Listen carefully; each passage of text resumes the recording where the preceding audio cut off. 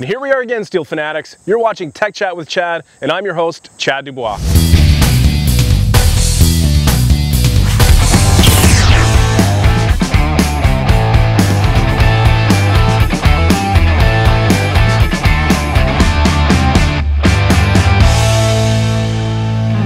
In previous episodes, we discussed some of the benefits of moving towards our battery lineup.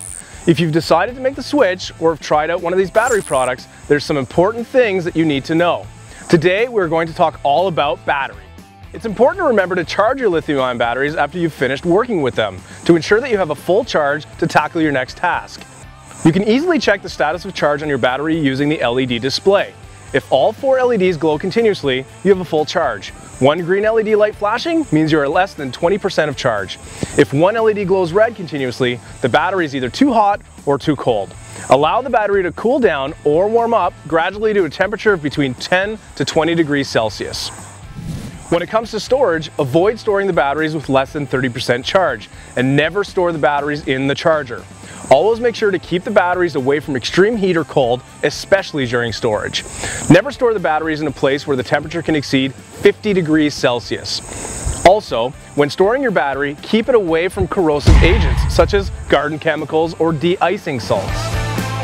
Make sure to always keep the battery dry, protect it from rain, water, and damp conditions. If you happen to get your battery wet during operation, allow it to dry completely before charging or storing it.